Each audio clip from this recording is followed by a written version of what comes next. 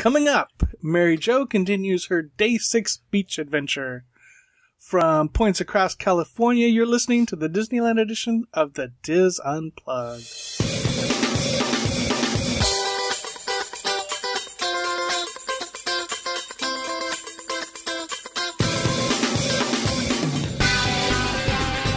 This is the Diz Unplugged Disneyland edition, episode 540 for the week of January 10th, 2016.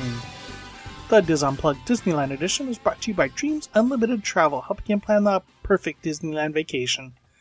Visit them on the web at www.dreamsunlimitedtravel.com.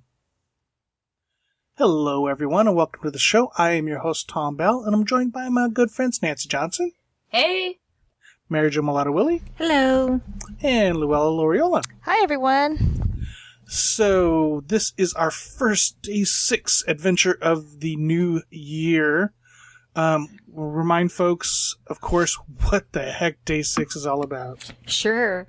Well, as a lot of people know, for almost everybody in the world except our Australian friends, Disneyland only offers 5-day park hoppers. That's the max that you can get when you go visit. Or the next step up is to get an annual pass, and a lot of people don't do that. And so what we decided that we would do is give alternatives to how to spend your vacation in Southern California since there's so much to see.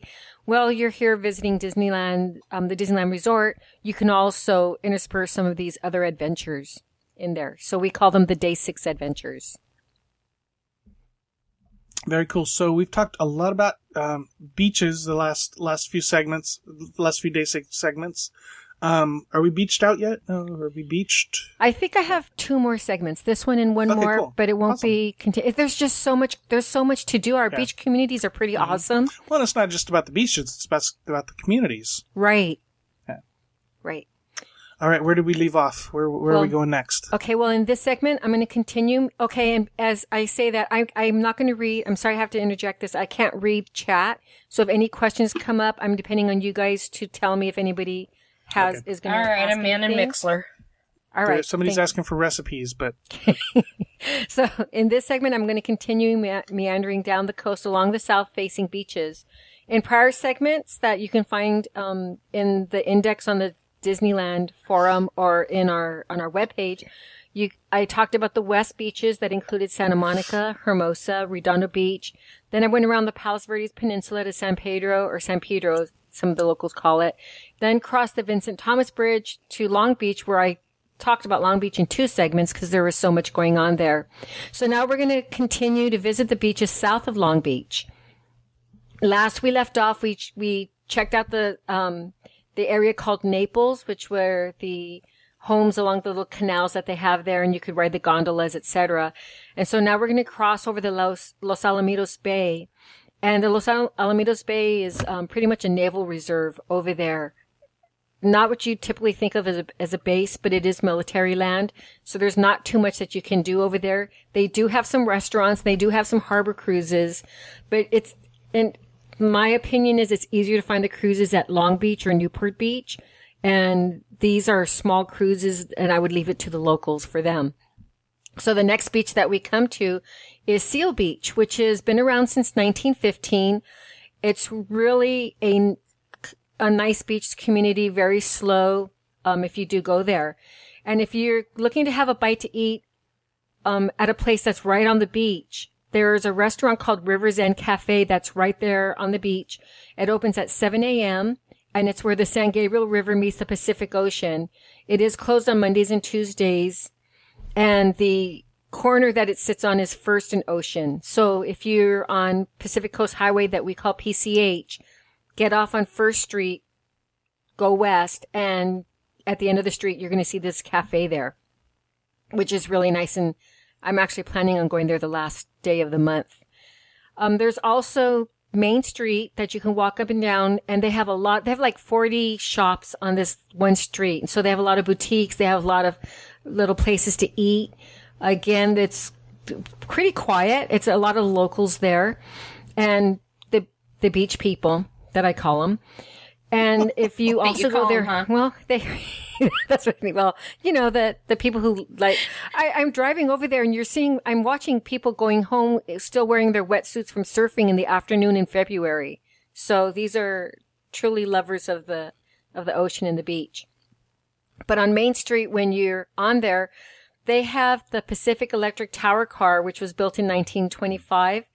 And it's now used as a red car museum. And if you remember in my other segments, I had mentioned that there was a red car that went from Los Angeles and to all the beach communities. And if you look on Google Maps, you can see these green belts that used to be the line. So in Redondo Beach and in Seal Beach, where you see the median is this big, like a green park in between the streets. That's where the red car used to run down. So it's kind of cool knowing that history and then seeing how it's laid out in the maps today.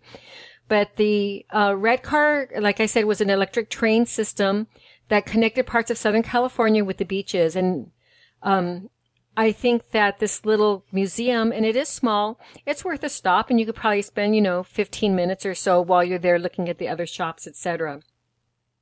If you don't want to eat at that restaurant that I had mentioned a little earlier, they have another restaurant that I do recommend on Main Street, and it's called The Hangout. And it's typical American fare type food. If you're lucky, you get a view looking out over the ocean, and you can see the Seal Beach Pier. And I've eaten there several times, and it's a really nice little place. After you finish eating there, you can either continue looking through the boutiques and the other shops, or you can just walk out on the pier and see what people have been fishing, check it out. They also have a lot of benches there. I have seen seals swimming around the pier, and so I thought, well, that kind of makes sense, Seal Beach, and you see seals here. So you do see a lot of marine life there. I've seen manta rays, the seals, and of course all the birds and everything over there. So I think that one's really neat. There's also parking right near the pier, and there's a nice stretch of beach to walk along in this area. So if you want to put your feet in the sand, this is a good place to go to. There's big sand dunes right now to protect the homes from the high waves that will be coming with El Nino. So you'll see them kind of like a berm that they've built up, made of sand in front of the homes and stuff, but it doesn't really detract from the beach itself. So just pay attention to that when you go there.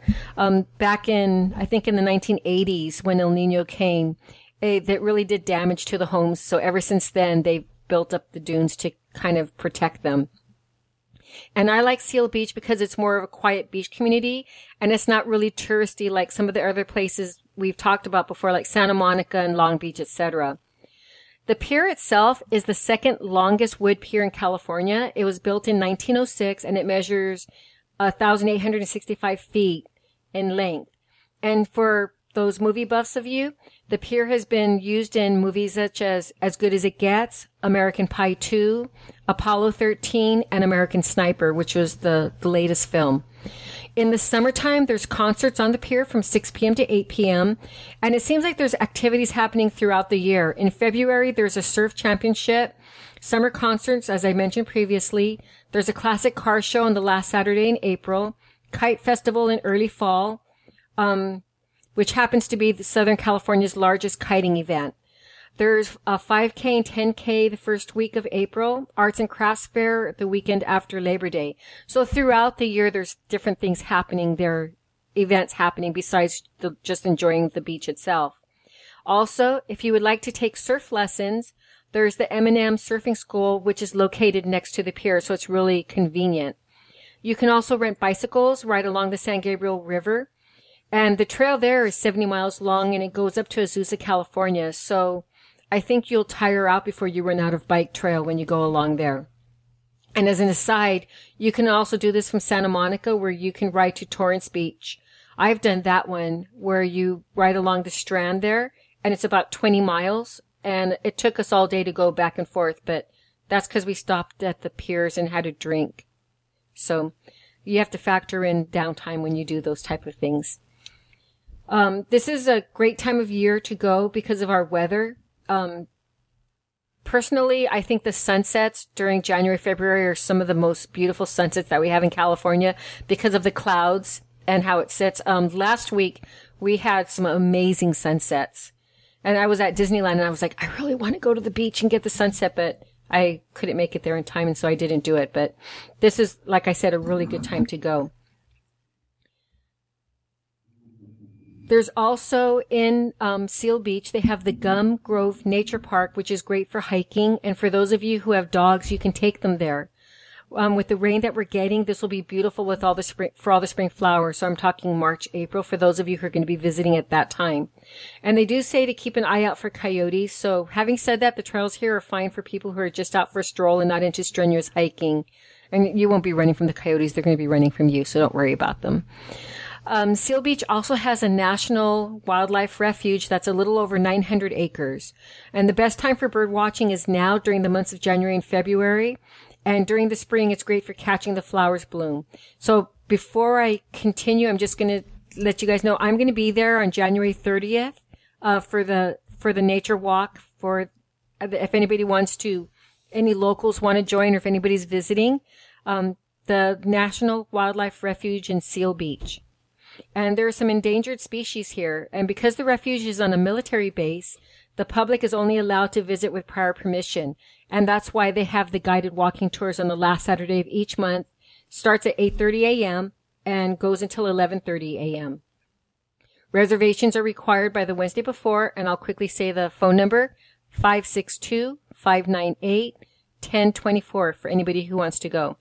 You do have to be a U.S. citizen and provide photo ID when you go there. If you're looking for a private beach, I'm going to continue. If you're looking for a private beach, the next one after Seal Beach and continuing south is the Surfside Beach. The beach itself is public, but there's no parking here because it's a gated residential area that abuts the beach. You can park outside the gated area and walk to the beach, though, or you can go south and then walk to the beach. You'll find it certainly uncrowded because there's not a parking lot right there. And there's also some vacation rentals there. So if any of you want to look them up on VRBO or B&B. One of the coolest ones that I've seen is a converted water tower. So as you're driving down Pacific Coast Highway, you're going to see this big brown water tower that's actually converted into a vacation rental. So anybody who wants to stay somewhere, just think of the view that you would have of the ocean and everything if you stayed there. And they do have an elevator that goes to the top, and you do sleep up on top. So next to Surfside Beach, and it's easier to access, is a beach called Sunset Beach. And there's homes along this beach too, but it's not a gated community. And you can park there, they have a green belt between the houses, and you can park there and then walk to the beach. There's not a parking lot, to say. So I was over there just a couple of days ago and I saw all the beach access. Again, it's not going to be very crowded because it's not a touristy area. So if you're looking for something more quiet and you want to see what it's like to be in Southern California in these beach communities, the Sunset Beach is another really good place to go to.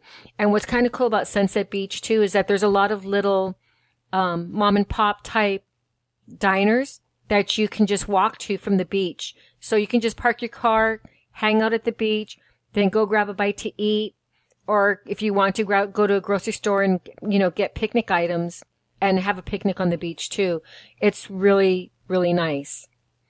Like I said, Pacific Coast Highway is not too far away. So they also have a lot of restaurants and bigger restaurants over there too. Famous notables who lived here would be Sandra Bullock. She lived there for a while, and so they got a lot of publicity because of that. And also there was a TV series called Sunset Beach, and though it was based on this community, it wasn't actually filmed here, in case you guys were thinking about that. I didn't know that. I remember that TV show, Sunset Beach. Uh-huh. I used to always, when I drove by Sunset Beach, wonder, because it didn't look the same, but I guess it's just based on it. Yeah, these people, they drive through there, or they know somebody who lives there.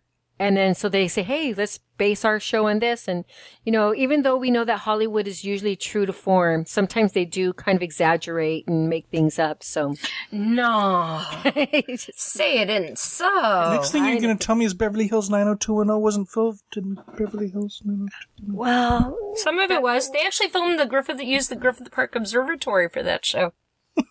They also used Manhattan Beach for the beach house on that show. I know where that house is. But anyway, so that's where it is. And then just north of Sunset Beach is Huntington Harbor, and it has 5 man-made islands there. And there's a lot of rich people who live there, and it's the kind of homes that they have their boats tied up in their backyard. And so, or there's no yards, it's the back dock. But if you like kayaking and you don't want to kayak on the ocean, they do have rentals there, and the water's a lot calmer, and you can see some cool scenery or, check out houses that you'll never buy. And, they also have canoes, hydro bikes, and inflatable rafts with, motors for rent if you want to do something like that. And that's the Huntington Harbor that's just in that area by Sunset Beach. And then if we continue south, we're going to come upon Bolsa Chica Beach Park, which is a very popular park here. It could be considered the beginning of Surf City, USA, even though the Beach Boys lived by El Segundo Beach and hung out there on the West Beaches. The surfing beaches were really Huntington and Bolsa Chica. The Bolsa Chica means small bag, and there's a whole other story to that. It was part of a land grant that was called Las Bolsas, and they cut it, they divided it, and the smaller one was called Bolsa Chica. So that's how they got their name. The beach itself is 3 miles long. It's great for those long walks on the beach that people like to dream about. When you say, what do you like to do? It says, I like nice, quiet walks on the beach, etc. Well, this is perfect to do it there. The waves are milder because the sea floor is shallower, so the waves don't build up like they do at Huntington Beach. So it's great if you're learning to surf or even to boogie board and you don't want to get those big waves. This is a good place to do that. The beach is open from 6 a.m. to 10 p.m. Back in I believe it was the 1980s, there were some riots during spring break, and after that happened, all the beaches had curfews. So I remember when we used to be able to go to the beach till 1 o'clock in the morning, but now it's all the beaches here are closed at 10 p.m. So even having said that, one of the cool things about the Bolsa Chica Beach is that they have fire rings and picnic areas that can be reserved, and they have basketball courts, which I think are so-so. I think the picnic areas are kind of outrageous on what they're charging. Anywhere from $50 to $100 to $200, depending on if it's a holiday or in the weekends. But the fire rings are free, so it's first come, first serve. You get there first thing in the morning. A lot of people, what they do is like on the holidays, etc., they'll go early in the morning and stake out their fire ring, and just somebody will camp out there until the rest of the family and friends show up. So if that's something that you would like to experience, it's a lot of fun. They also have a paved bike trail that goes down to the neighboring Huntington Beach, and that bike trail is about 8.5 miles long. So you can rent the bikes either on Bolsa Chica or Huntington Beach. Another cool thing about Bolsa Chica is that they have RV camping, and the RV camping is allowed year-round, and they have the hookups and everything, but there's no tent camping. So for those of you who are visiting Disneyland, who are looking for RV camping and you don't mind a bit of a drive, you can stay there. It's about 20 miles or so from the Disneyland parks, so you're looking maybe about a half hour to 45-minute drive, depending on traffic, to get to the parks from the beach. But you're almost like having the best of both worlds. You're at the beach, having wonderful time, and then you're also visiting the Disneyland Resort. Another cool thing about this beach is it's wheelchair accessible, and they have beach wheelchairs that are available for use. They're free of charge, and it's to get the people down to the sand. So I think that's a really neat feature that they have. If you want to learn to surf, this is going to be all along these beaches. They have surf schools. You could check out Corky Carroll's Surf School. They offer private, semi-private, and weekly programs to learn how to surf. This whole area also, you're going to hear me talking about the ecological reserves because it's a big thing in California, trying to refurbish the land that has been negatively affected by the oil companies, etc. So there's a lot of these ecological reserves that are set to bring life back to California. So you have the Bolsa Chica one, which is 1,300 acres, coastal estuary. And unlike the reserve in Seal Beach, this one is open to the public. There are 2 public parking lots, and at each parking lot, there are 4 miles. Between them, there's 4 miles of trails with scenic overlooks. There's also an interpretive center located at the north lot.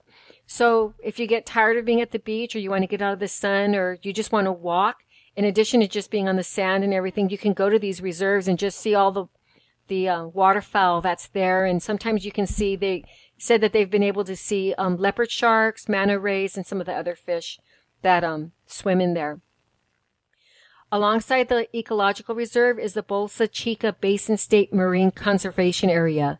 And this area was basically set up as the California program to restore wetlands, like I've said earlier, besides the oil companies and the other industrial practices that just really did a number.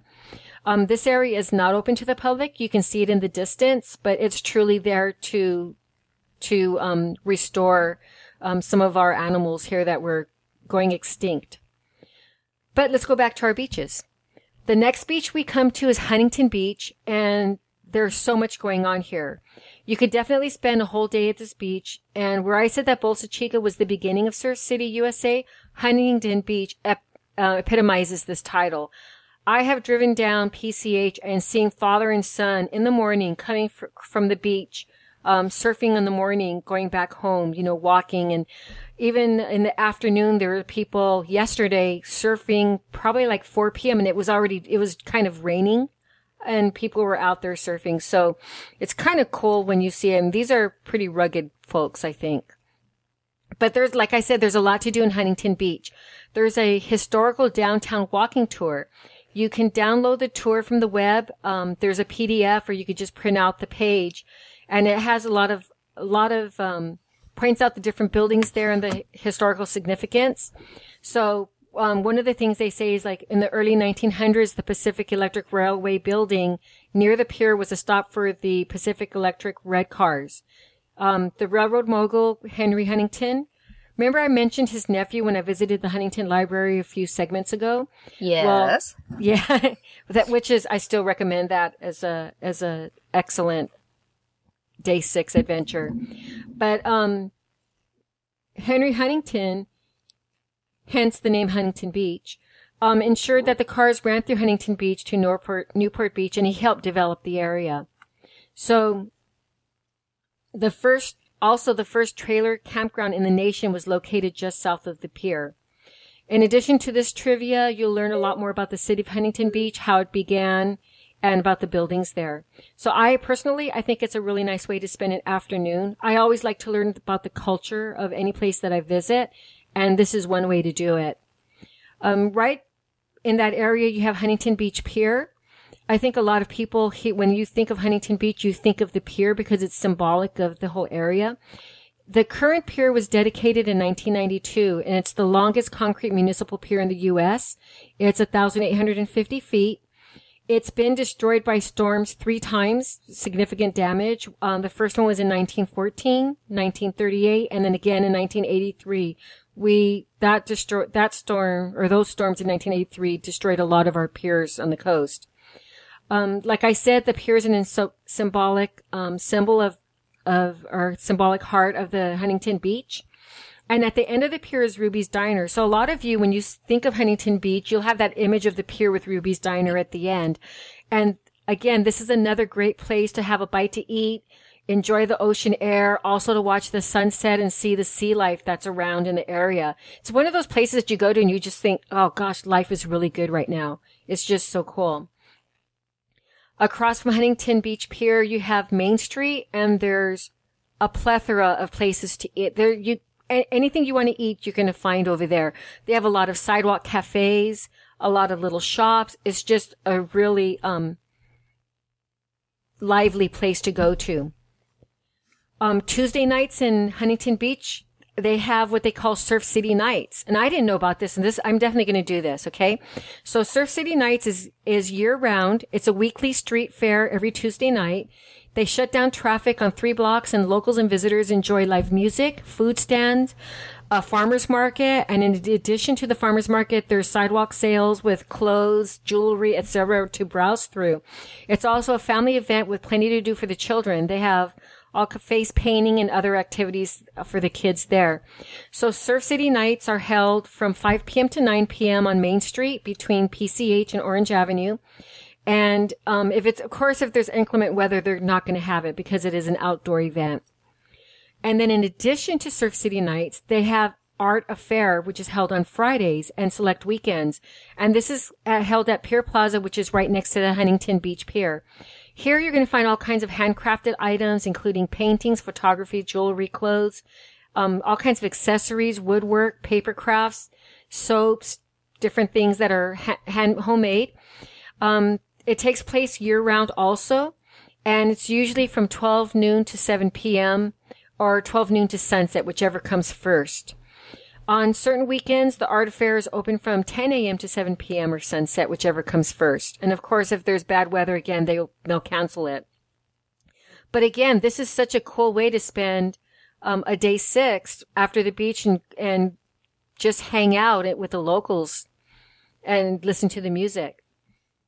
You know, a lot of the beach communities do that too. Like, I think we forgot to mention when you talked about Venice, that Venice has like a First Fridays where they have food trucks and all that. That's really popular too. And I wouldn't really say it's a tourist thing because a lot of locals do that. They just want to go let their hair down and just relax. And you have to admit, going to the beach is just a lot of fun. If you wanted some, good places to eat, they have Duke's Huntington Beach. You can make reservations on Open Table, and it's a restaurant right next to the pier. It's a great spot if you want to be close to the beach. And the site itself says, with epic waves breaking along 8.5 miles of sand, Huntington Beach epitomizes the California beach style. It was here that Duke Kamakawa. There. Oh, Duke Kanamo. Kahanamoku. Kahanamoku, yeah. He was the Hawaiian Hawaiian guy. Say that again, Nancy? He was the legendary Hawaiian surfer. Right. Yeah, he won Olympic medals, and he's the person who introduced surfing not only to the South California beaches, but to Australia also. There's a statue of him on Waikiki Beach. Oh, that would be cool. In Honolulu, yep. Well, the restaurant is dedicated to him. That's why they call it Duke's Huntington Beach. Or they call it Duke's. Duke's is actually a chain. Well, yeah, but it's a good chain. It's a really good chain. It's a good chain, and it's our Duke's. Yes, it's our Duke's. Yeah. So, I would recommend that restaurant if you're in Huntington Beach. Rather than eating, even though it's a chain restaurant, I would eat there rather than at P.F. Chang's or something like that on Main Street, where you could be right there on the beach and take advantage of being there. If you want to stay in Huntington Beach, the big resort there is the Hyatt Regency Huntington Beach. It's called the Hyatt Regency Huntington Beach. And actually, Dreams Unlimited Travel does book reservations. They have the Southern California package, which is Disneyland and Huntington Beach, or Disneyland in Hollywood, or Disneyland in Newport Beach. And Hyatt Regency Huntington Beach is one of them. And I believe that Pete and Corey and Julie, etc., et al., they had a segment where that they recorded at this hotel. So you might want to check that out also if you want to get more details about it. Gosh, that was when they came out here with Bob back in... Yeah. Long time ago when I first started listening, yeah. So it's well worth the visit, and you can also, if you're not staying there, you can also rent some of the activities that they have there if you pay, of course. Huntington Beach, like Bolsa Chica, has fire pits that are first come, first served. You don't reserve them ahead of time and are available from use from 6 a.m. to 10 p.m. every day. Expect people to be there early in the morning, especially on days like Independence Day, Labor Day.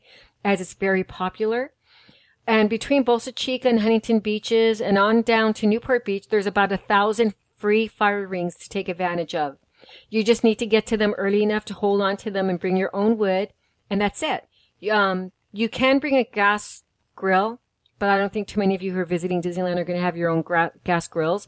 But you can roast weenies and marshmallows, etc., and have a real nice picnic there on the beach.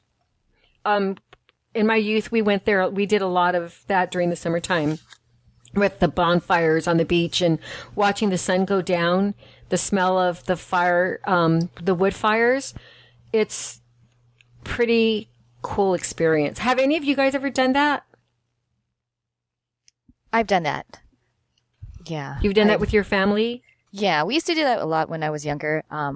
But I think the great thing about Huntington Beach, and it's just in my personal opinion, I think this is the closest one to Disneyland. So if you are staying near the Disneyland Resort, I think Huntington Beach is a nice beach to get a good feel of the Southern California beaches, and it's probably not too far. I think that's an excellent recommendation because it is. It's pretty much a straight drive to Huntington just a straight. Beach. You don't even have to go on the freeway. Just go straight down. And for those of you who don't have cars, you can also take the bus to Huntington Beach because it's straight down. You probably take 2 buses to get there, but it's a pretty easy trip over there. In addition to the beaches that they have there. Oh, well, let me just finish with, since you have to bring wood, they don't have it.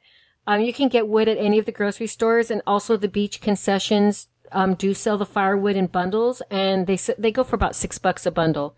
So you might want to get a couple of them if you want to have a big fire or a long-lasting fire. So, in addition to the beaches, Huntington Beach is home to the Shipley Nature Center, which is 18 acres of protected land for various birds and other animals. It's open Monday to Saturday from 9 a.m. to 1 p.m. And on the second Saturday of each month, it's open from 9 a.m. to 4 p.m. Free to go there, though they do take donations, and then parking is also free. The center is closed for Sundays and all major holidays. They also have the bike trail that I had mentioned earlier, the Huntington Beach Bike Trail. It's 8.5 Ocean Strand, paved path, which is great for joggers, walkers, bikers, and skaters. The beach concessions along the path do rent bikes by the hour or day. And there's a store in downtown Huntington that rents electric bikes for those who want a little help getting along. The Ocean Strand also connects the Santa Ana River Trail that goes for an additional 110 miles if you're feeling quite ambitious and you want to go take the trail and bike up to Big Bear Lake. But if you do that, let me know because I just want to bow to you for doing something like that. The Santa Ana River Trail is probably the best time to go, even if you just go on part of it, is in the spring because of all the flowers that are blooming and it's not so hot. Huntington Beach also has a central park, which has 365 acres with miles of trails and walking paths. The World Trail is just a little over a mile, and it offers 18 exercise stations. Huntington Central Park also offers a disc golf course, horse rentals, batting cages, softball, baseball fields, and plenty of other outdoor things to do. And while I'm talking about the rentals that you can get there, they also rent out boogie boards to do some body surfing there on the beach. But you can also, I recommend getting boogie boards when you go to the beach, just because it's fun to do the body surfing when you're over there. And they're not real expensive. You can get them at Walmart or Target, etc. If you're learning how to surf, you can take lessons at the Bonsai Surf School. In addition to group lessons, they offer private lessons that last about 2 hours, where you have you get a personal coach, surfboard, and wetsuit. And they also teach young children. If you want to have the experience of trying to surf, you could do that. The best time to learn to surf is in the morning, since the afternoon tends to get a bit windy, and that's for our whole coast. The calmest the water is in the morning. About 2 p.m., the waves start getting really choppy. In addition to all of this fun things, Huntington Beach also has a dog beach. So for those of you who bring your best friend canine, you can bring them to Huntington Beach. It's at the corner of Golden West and PCH. It's one of the country's top 10 dog-friendly beaches. And they have events here too, so that you can do with your dog. On Monday nights, you can bring your pooch to the doggy date nights at Fred's Mexican Cafe, where you and your best friend can dine at al fresco on the patio. No spinning chairs, though. The dogs eat for free with an entree order. And every September, Surf City Dog brings together 2 Huntington Beach favorites, which is dogs and surfing. The weekend-long event features everything from a fashion show to canine surfing competition. So Huntington Beach is probably the best all-around, and like Luella said, it is the closest beach to the Disneyland Resort and really easy to get to. And I'm going to stop here at Huntington Beach because the next segment is going to be Newport Beach, and there's a lot to talk about Newport Beach. Oh yeah, there is. Yeah, there's a lot. And then we'll probably end with that and talk about probably Laguna Beach and maybe finish with that. Very cool. Mm-hmm. I have so much fun doing research on these, and like I said, this on the last Saturday of January, I'm actually going to go to the reserve at Seal Beach and do that walking tour with a docent. There's just so much going on here that is available to all of us, whether we live here or whether we're visiting from someplace else, and you get to see a little bit of the Southern California lifestyle or our own nature and everything that California has to offer. It's really nice. Awesome. All right. Thank you, Mary Jo. Thank you, everyone. That is going to do it for this segment of the Diz Unplugged. Be sure to catch all of our other Diz shows this week. And, of course, we will be back again with you next week. Until then, remember, Disneyland is always more magical when it's shared. Thanks for listening.